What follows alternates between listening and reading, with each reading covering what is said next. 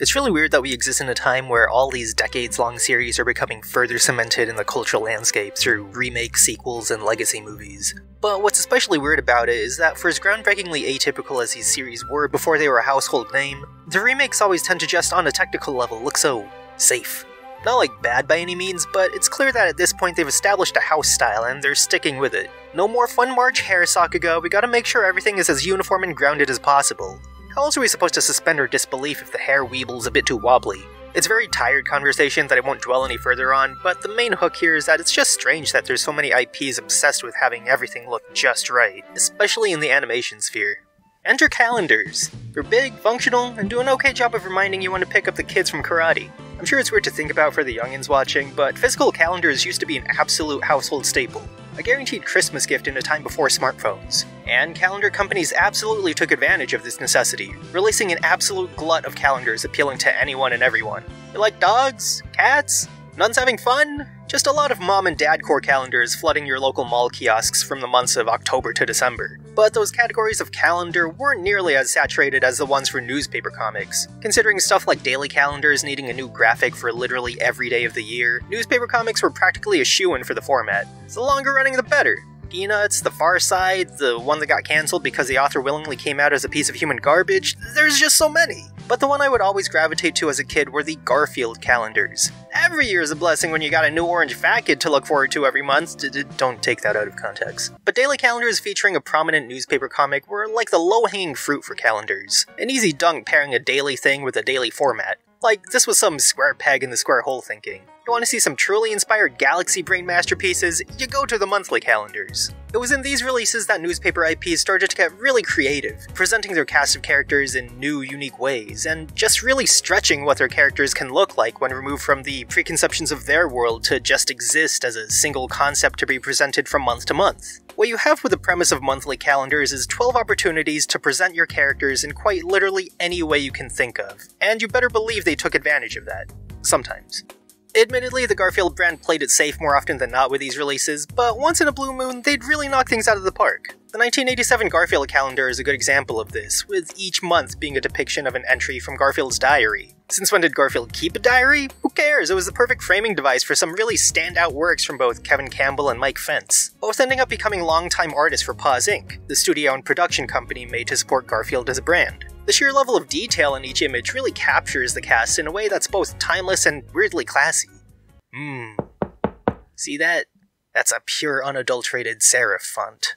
Keep in mind that at this point it's been 9 years since Garfield's debut, so there did exist a fan base that was willing to see some experimentation with the property. And this calendar really gets that vibe across perfectly, each painting really dripping with a sense of artistic maturity that's both nostalgic for the series while still willing to quite literally paint Garfield in a new light. Like, look at how small he looks in some of these. Look, he can fit right into the potted plant. Look at him do irreparable property damage. This is amazing. And there's literally decades worth of other calendars to sift through, each with their own fun little gimmick. Checking with the 25th anniversary Garfield hardcover, it seemed like the creative staff at Paws Inc. really did make an effort when it came to every calendar release.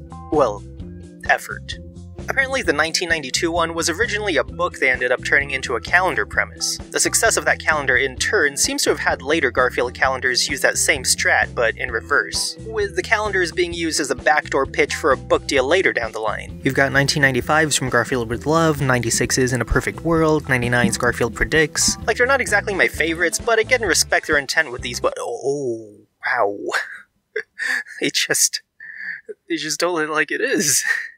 Hey, good on whoever did the flavor text. So while there clearly was a rift between, artistic and editorial intent, I do feel like a few Garfield calendars fall in that comfy middle ground where, yeah, you can kinda tell cruise control was on, but it was still a fun product in the moment. The Garfield equivalent of a new Super Mario Bros, if you will. Stuff like 1988's Year of the Party really captures that Garfield house style, while still offering enough depth to stand as its own product. Plus, I actually enjoy the running gag of ridiculous party themes to commemorate the first 10 years of Garfield. 1990's 100% Pure Garfield has these bright colors and diagonal lines that capture that early 90s aesthetic perfectly, and the line art being colored really makes the characters pop. It actually reminds me a bit of the 2019 cartoon in that regard. Later entries like In a Perfect World and Garfield Predicts pretty much takes that general art style and brings some depth to it. The 2D style with that added shading reminds me of whenever TV shows get a movie tie-in. Everything's just detailed enough to justify seeing the cast in a different medium. Other entries like 1989's calendar really begin to elevate and set a precedent for what these calendars are capable of. Brother to fellow Garfield artist Mike Fentz, Larry Fentz, really flexes his watercolor skills here, presenting Garfield in these soft tones in a more rustic environment, making for a really calm, soothing vibe. Vibey vibe, if you will. 1995's From Garfield Would Love calendar aims for a similar sense of serenity, using a more colored pencil style to capture your otherwise more expected Garfield moments, but also a couple of moments evoking a real human aspect. Scenes like Garfield under the umbrella with the mice, or staying up tending to Pookie, or even waking up early with John, cover the broad range of how people define love, while its slightly exaggerated, bouncier art still keeps things feeling very Garfield-y every step of the way. Like, I get they're still images, but Larry Fentz and Brett Koth both nail that sense of squash and stretch in the character designs that you typically associate with something actually animated. Meanwhile, 1994's calendar really leans into an action-oriented motif, reimagining the Garfield cast as classic mythological characters. The blended watercolor and gouache style really feels like the typical 2D Garfield style pushed to its absolute limits. You've got various monster and creature designs and a keen attention to detail while still maintaining an overall feeling of fun. Mike Fentz really knocked it out of the park on this one, probably one of my favorites. Going off of covers, the more experimental styles look to drop off after around 2002, which is a real shame since the 90s entries felt like they figured out the perfect balance between the comic style and something a bit more substantial. And speaking of substantial, is so beautiful. I think just objectively, the standout Garfield calendars to date have been the 1987, 97, 2003, and 2007 calendars. While each of these were made as an anniversary milestone of some sort, it should be noted that Garfield's first strip was in 78, so the timing for the 10th, 20th, and 30th anniversaries don't quite line up. Like, I can only assume this is all one big attempt to cover up the 87 calendar being a year early for the 10th anniversary, and they've just committed for too long to change it at this point. Either way, these are some absolutely beautiful pieces. Mike Fentz returning on all these calendars to really own the craft he started with that 1987 calendar. Truly an unsung hero in the greater Garfield franchise as a whole. The 97 calendar is a mashup with Norman Rockwell, hand-painting and digitally inserting Garfield into notable Rockwell paintings. It's like a slightly less tacky version of those graphic tees that combine unrelated pop culture IPs. It should also be noted that the idea for this project was executed previously back in 1987 as a piece in the Saturday Evening Post, a few of those entries back then being updated versions with more realistic Garfield art. It's an interesting project, but also I can't help but think why Rockwell of all artists was chosen. Were the two really on the same level in terms of slice of Americana? The 2003 calendar actually came out in time for Garfield's 25th anniversary, and boy did they make sure you knew it. You've got 25th anniversary calendar proudly displayed on the front, with the trend of the realistic painted style continuing, capturing the cast in really lush backgrounds ranging from gardens to farms to the original gacha game, fishing. On top of that, you have the number 25 snuck into each piece, further cementing the anniversary year. Between this and the anniversary book itself, a lot was done to commemorate Garfield's 25th. 2007 rounds out the realistic Garfield run, with the cast inserted into works like Rene Magritte's Son of Man, Salvador Dali's The Persistence of Memory, and Thomas Gainsborough's The Blue Boy. Maybe they think they just exhausted the art mashup concept, but I really do wish something of a similar caliber was done at least for the major anniversaries, because they really settle into autopilot after this one. Like, how are you gonna have a 35th anniversary calendar with the original Garfield design on the cover and not have any of the months play with that idea? Both the 35th and 40th anniversary calendars do redraw some panels from older strips in full color, but it really feels like a step down from what they've done in the past. But the biggest disappointment has to be from last year's calendar. 2023 was supposed to mark 45 years of Garfield, and yet what do we get? Nothing. Not only was the calendar itself just full of generic promotional art, but the anniversary itself was treated with little to no fanfare. In America, anyway.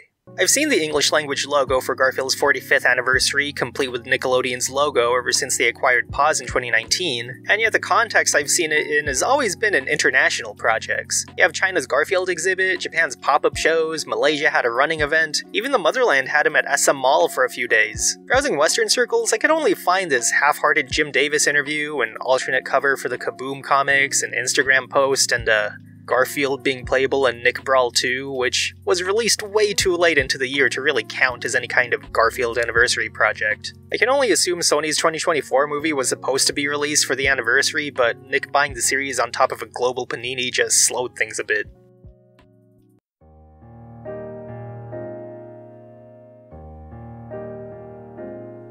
In a time when people are really starting to pay mind to art possibly becoming lost media if given substandard treatment, I do think that there's something to be said about that, including calendar art as well. For a lot of these pieces, these are the only times they've been seen in print, which is honestly a real shame. Newspaper comics are already seen as these disposable properties we take for granted, and doubly so with something like calendars, which quite literally have a shelf life of 1 year. Looking back at these isn't only a portal to an IP at a very specific point in their life, but like miniature art galleries in their own right, spotlighting artists that aren't necessarily given props since audiences tend to credit franchise art to either their creator or, worse, their company.